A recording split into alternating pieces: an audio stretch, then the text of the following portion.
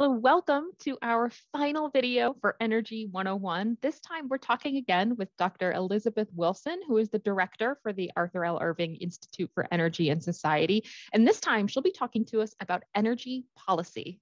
Welcome, Elizabeth. Hi, good to see you, Megan.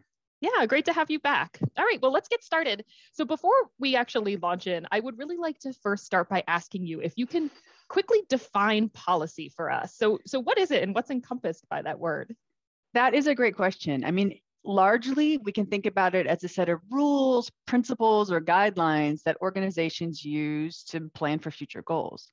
In reality, it can be made lots of different ways by lots of different organizations. And as we'll explore in the energy sector, there's a lot of times many different actors with many different interests that are involved in changing the energy system or aligning it to climate goals. Fantastic. Thank you. All right. So who is actually making energy policies and who's involved in that decision making and those processes? Can you tell us a little bit about that? I can. And I think that the interesting way to think about energy policy is in the policy world, we call it multi-scalar, meaning you have actors at the federal level who are making some decisions. You have other people at the state level making decisions. And I'll talk just briefly also about actors at the regional level. But depending on the energy system you're talking about, whether it's oil production or pipeline management or siting or electricity markets, you'll have different actors involved. And so when you're thinking about just the very different federal agencies involved in making policy, here's just a few of them. From the Federal Energy Regulatory Commission to the Department of Energy, that's setting rules for efficiency. Department of Transportation controls pipelines and other types of siting.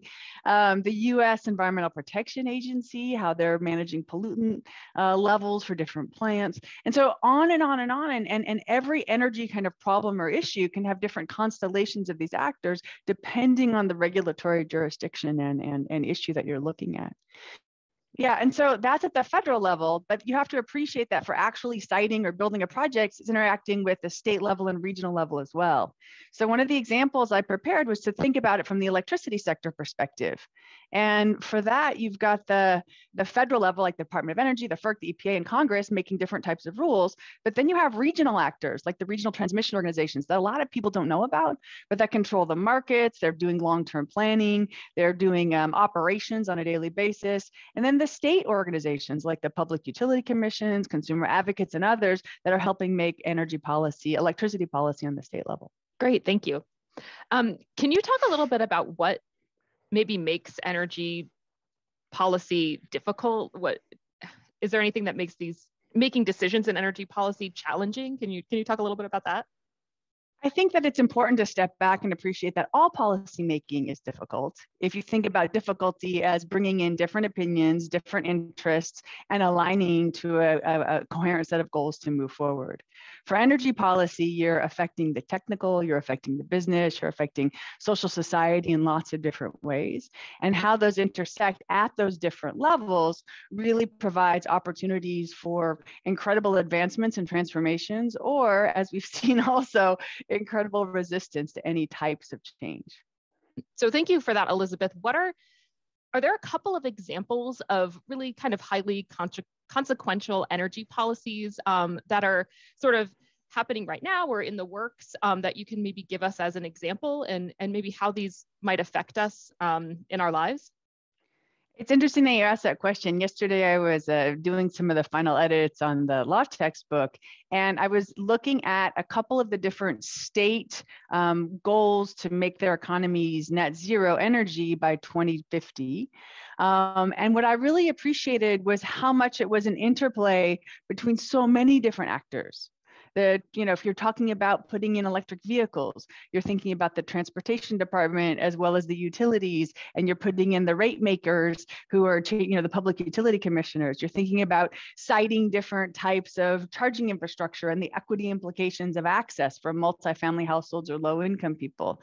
And what I really appreciated was these very different conversations that have to happen across traditionally siloed industries to allow for the transformation of EVs, for example. Another technology that we were talking about was a technology called carbon capture and sequestration, where you would capture the carbon from an industrial or process or power plant, pipe it someplace, and then sequester it underground. And one of the things I've appreciated about that technology is just how challenging it is to get all of the parts lined up. I mean, it's one thing to capture the technology that's going to happen at the plant, piping it someplace is something else, injecting it underground is kind of another piece, and ensuring that that's there and matching to a climate regime is another challenge. And if it's a cost that isn't kind of part of the system, you can't recover it in rates, it's seen as too risky, it's seen as kind of a not viable technology by some actors, but as essential by other actors, you can appreciate how more contentious that policy and technology can be. So those are just two examples of technologies that are seemingly very important for decarbonizing the energy system, but I appreciate how where you sit is so often where you stand. And one of the pieces about energy policy that I think is really important in the US is if you're in the West or the East, you have a very different idea of who a legitimate actor is. So sharing a slide here of, who owns the West? And when you look in the Western United States, you appreciate that the federal government is a major landowner. And so through BLM, Department of the Interior, and land management, they end up necessarily playing a larger role in terms of access to public lands for renewables development or for oil and gas development, for siting of power plants. Whereas in the Midwest and East, it's a very different story. That has to do with the history of our country, but it really affects energy policy. It affects siting of transmission lines. It affects kind of who is involved in those decisions and who's considered a legitimate actor. So that where you sit is often where you stand component really plays out in energy and energy policy. Thank you. What is BLM? Oh, Bureau of Land Management. Okay, thank you. So we hear a lot about both climate policies and energy policies. Can you talk a little bit about how the two are connected? Yeah, I mean, climate policy is energy policy. And energy policy is climate policy. I mean, any large changes we make in the energy system are absolutely critical for addressing the climate problem. And I like to think about this not only as reducing emissions, but also adapting our energy system to be viable and reliable in this climate changing world we're moving into. States like California, with all of the fires and other problems, the flooding, the changes in weather, have really highlighted again and again and again the vulnerability of our electric system, the vulnerability of our ability to provide fuel for people when the power is out. And so I think that design question will be one that we see more and more in the decades to come. All right, thank you. Can you talk a little bit about how we as individuals can maybe be involved in energy policy decisions, perhaps from a community to even potentially a national scale? So the first thing we can do is vote. That is the most important thing, or run for office.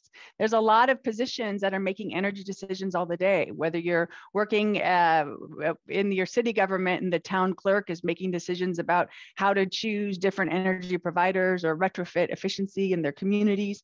Those types of things can really have an important role in how we use energy in our lives. As an individual, you can also make your own energy choices. These are in your personal lives, but these are also at work. If you're making decisions about purchasing, you can think about energy in different ways.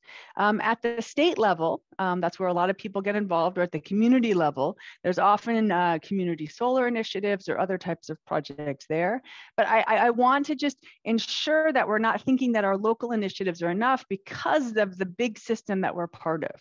And so even getting involved at the state level and not recognizing some of these other forces driving energy change is really tricky. And because so many of these decisions are so deeply technical, getting involved in a regulatory proceeding at the Federal Energy Regulatory Commission really is insider baseball and very, very hard but one that has ramifications for how energy can and will work, sometimes nationally, for decades to come. So there is innovation in the regulatory space that I think we need to be a little bit more cognizant about and think forward, thinking not only about the technologies needed to change, but how do we actually change our regulations and our institutions to support the energy transition that we always talk about.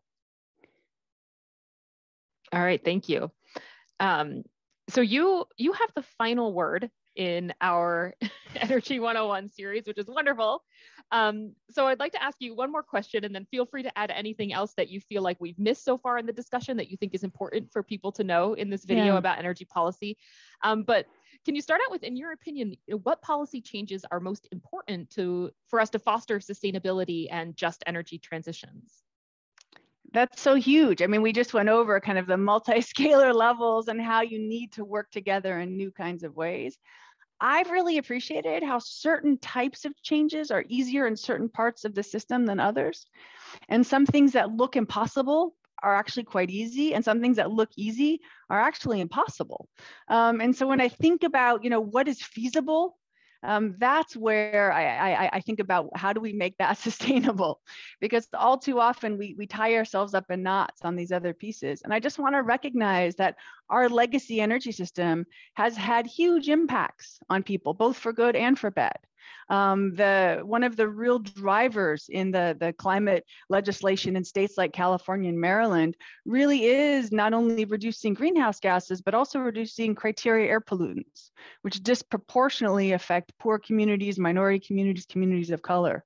So when we're thinking about changing that energy system, ensuring that we're asking how the current system affects people, how do we reduce those legacy impacts, and how do we build a system back for the future that is affordable, reliable, and one that's sustainable.